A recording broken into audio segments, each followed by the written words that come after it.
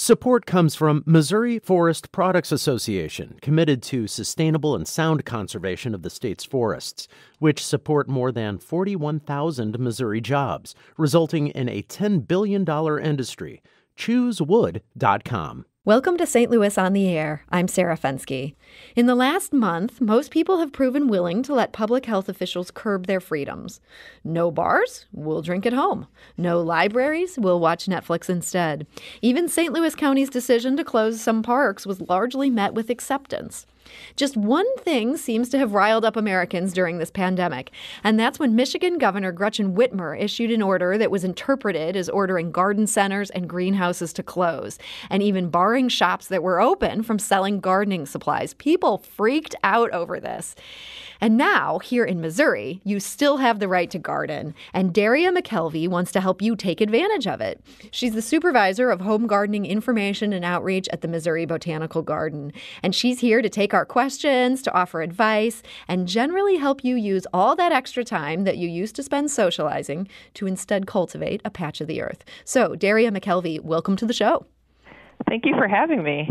So before we dive into some of these questions, why does gardening just seem like such a perfect pastime for this pandemic? Well, first of all, gardening is fantastic in and of itself. Let's just put it that way. But it allows you a chance to get outside in your backyard, to get some fresh air, you get exercise, and then it also helps you to become more aware of your surroundings. I mean, you start looking at the intricacies of, your leaves and your plants. You start having a care for what you're seeing and what you're growing, and then all the other pieces that interact with your plants in your yard and your garden. It's just, there's so many benefits to gardening right now. You make a great case. So for those of us who are feeling called to get started on this, what is the ideal time for gardening? Like, should we actually be planting right now? It feels like it's 40 degrees out there. It's cold. Is this the right time to put those seeds in the ground? We're getting really close. Tomorrow, the 15th is typically the St. Louis's average annual frost date. So that's on average the last day we should see frost. Now, it can vary from year to year, so I would hold off just a little bit. I was looking at the weather just before we got on here, and there is going to be some still 30-degree temperatures that are coming up this week. So don't put everything out, but you can start with some cool season like vegetables, like transplants, and some of your more hardier plants that can tolerate those temperatures. When you say a transplant, what do you mean by that? A transplant is something you started inside. So if you started your vegetable seeds inside, growing them in a peat pot or something, which is really good because it allows all you have to do is take that plant and stick it outside, and it's got a little bit of time. You've got a head start in growing, basically. But you wouldn't want to move it outside until, if you're looking at the weather, you don't see anything predicted under 30. Is that sort of the key temperature there? Right. Your cool season crops like broccoli and Brussels sprouts and things like that, they can tolerate, at least the soil temperature has to be about 40 to 45 degrees, and they're okay. And so if we're looking for a 40-degree soil temperature, can it stay that warm even if it drops down to 30 at night? How does that correlate? It can stay soil is a huge material, so the fluctuations aren't going to be huge. So even if we have a really sunny day and the soil warms up, it's going to hold some of that heat. It'll start changing if we were consistently cold. Okay. But so some of those cooler weather crops, you're saying those might be okay to put in even now? Yes. So broccoli, this is what we should be planting. Broccoli, Brussels sprouts, your cabbage and kale, garlic, onions, radishes, and even your salad greens are perfect plants for right now. Okay, so you can get that going, and things like tomatoes, you can start that indoors. Yes. We've actually got some questions from our listeners. Some have come in through social media, and we do want to encourage you, if you're listening, feel free to join the conversation. You can give us a call at 314-382-8255. That's 382-TALK. You can also send us a tweet at STL on air. Debbie writes on Facebook, I want to plant native and pollinator and natural habitat friendly in my large yard. But also, what is safe for my chickens and turkey to be around and perhaps eat, because they will nibble for sure? Is there a concern that chickens and turkeys could be poisoned by just the average plant that Debbie might be planting? Ooh, that is a good question. There might be some. I'm not sure off the top of my head which one specifically might harm chickens. You may want to, in your garden, like put up a barrier so that the chickens can be in one space and then your natives can be in another, and that would prevent them from nibbling on anything, period, just to be on the safe side. Okay, so keep those chickens safe. Yes. Sarah also writes, I love this question because even for those of us who aren't gardeners, we might benefit from what Sarah's up to. She says, my front yard on Arsenal faces Tower Grove Park. We have big cement planters on the ledge of the porch. What do you recommend planting there for some color?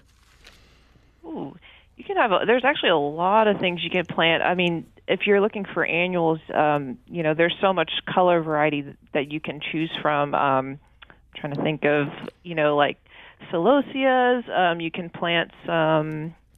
My brain's going blank. Nothing like us putting you on the spot here. Oh yeah, I love it. Celosia. What is a celosia? Feather plume. I'm sorry, I tend to use botanical names a lot. Celosia is it's called feather plume, and it's good for like really sunny areas. It's a very vibrant pink color, and some of them actually come in like yellows and sort of oranges. I actually saw a couple at the zoo last year, a planting bed with those in there. Celosia, those sound lovely. Sarah, we hope you encourage that for your yard facing Tower Grove Park. We also have a question from Leah on Facebook. She asked, when is a good time to trim back your boxwoods? Actually, after the threat of frost, basically. So within the next couple of weeks is a good time to do that. That way that they don't get any damage. If we did get cold weather, they don't get damaged. So now would be a really good time. So is that the case for pretty much all trees? This is the time to be in there trimming, or is it different depending on the species? It can vary. A lot of trees and shrubs actually benefit from pruning like during the late winter and early spring. If you're like before they start flushing out, that's when pruning is really at its best. And you can always, I always say this, like you can always do maintenance pruning. Like if there is a limb or something that is in the way or is causing a problem, or if the stem is dead, like if you scratch the bark and it's just gone.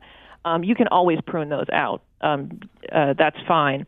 But generally, early spring is a good time for pruning. Okay, so this is something people can do in their isolation. Get out there and prune.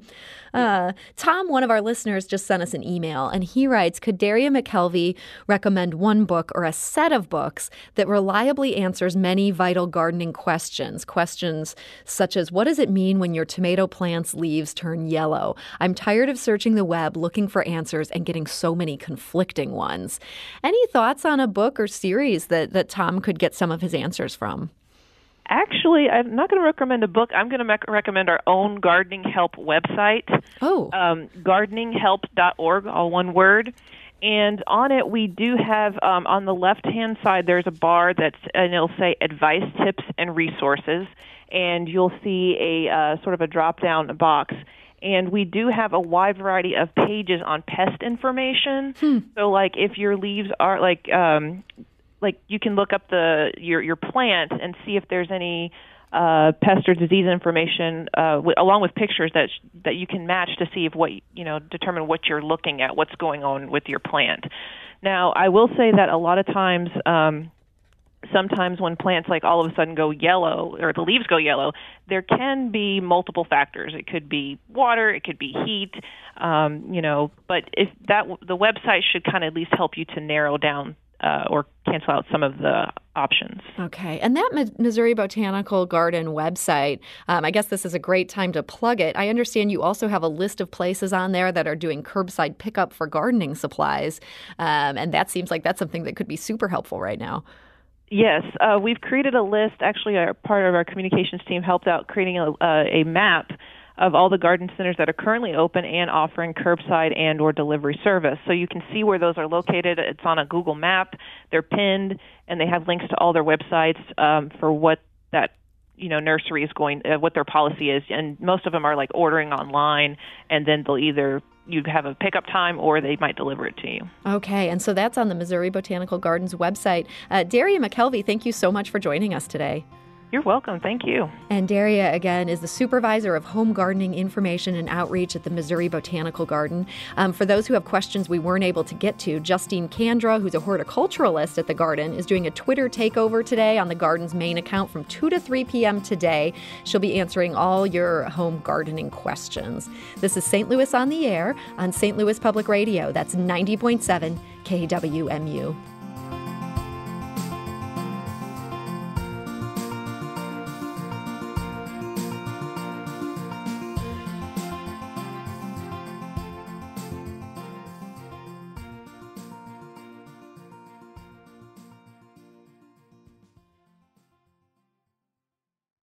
Support comes from the Missouri Forest Products Association.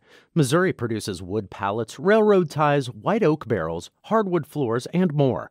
Details on the variety of products made in the state are at choosewood.com.